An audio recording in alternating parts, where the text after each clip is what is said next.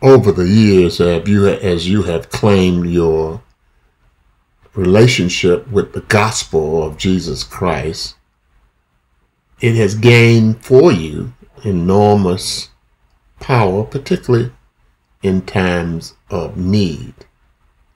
Our lesson this week, the power of the gospel. What is that power?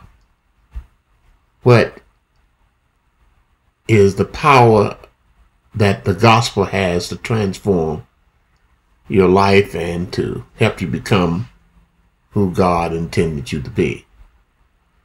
The lesson begins with Paul talking to the church at Rome in a letter to Rome, which he never got a chance to go. He says, "For I am not ashamed of the gospel." It is the power of God for two things. One, salvation. The other is to everyone who has faith. So it's the gospel to save you, save us, beyond the grave, and to everyone who has faith. You have to believe. And then he says to the Jew first and also to the Greek. So why is the gospel made available to the Jew first? Well, obviously because of their belief in God, Jehovah, Yahweh, early on, and as expressed in the New Testament. The three major questions in the lesson: A, where do you see the power of God at work in your life today? B, do you see why Paul calls us victors over all powers in Romans 8:38? And C, how can we enable our use of power and judgment to be in keeping with God's righteousness in Christ?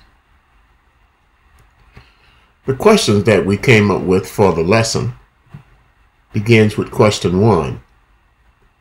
Is there a difference between insiders who claim the gospel and outsiders who are not Jews?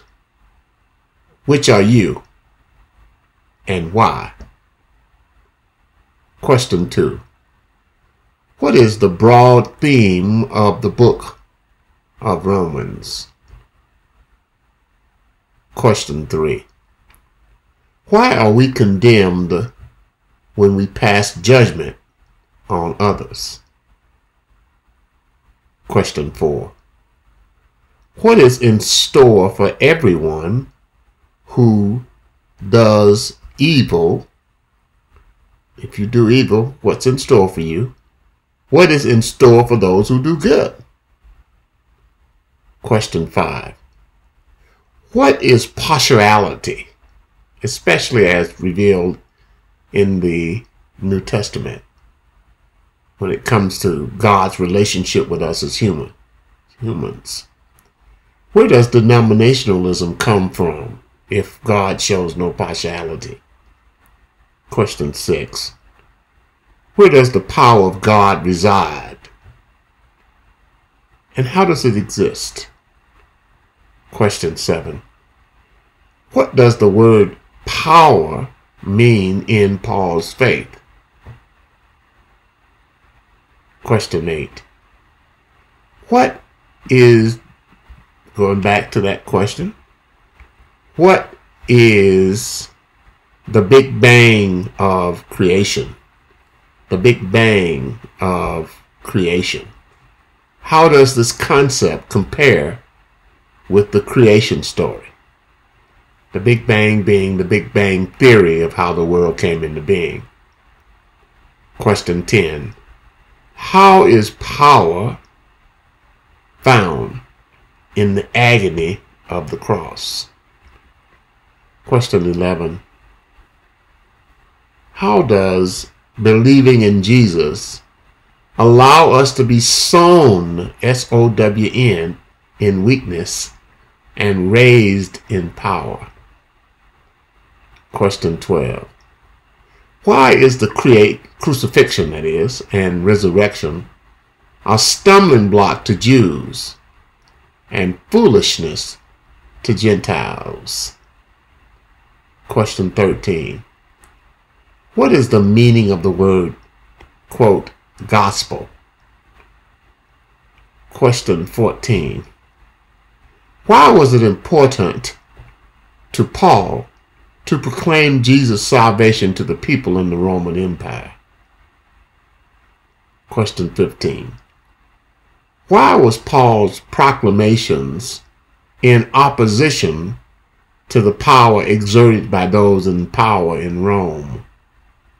What was the results of Paul's preaching? Question 16.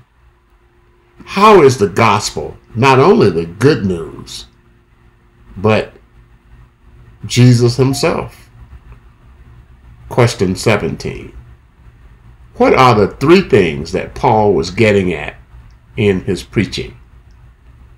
Question 18. Why is the love of God through Jesus Christ so important to politics and to justice? Question 19. What are the results of power without love? Question 20. What must we do as Christians to maintain power found in the gospel? Those are our questions for this week's lesson. For answers in the lesson, go to Utqiagvik.com, Utqiagvik PC.com, under events, our adult Sunday school lesson, and you can join that lesson every Sunday morning at 9:30 a.m.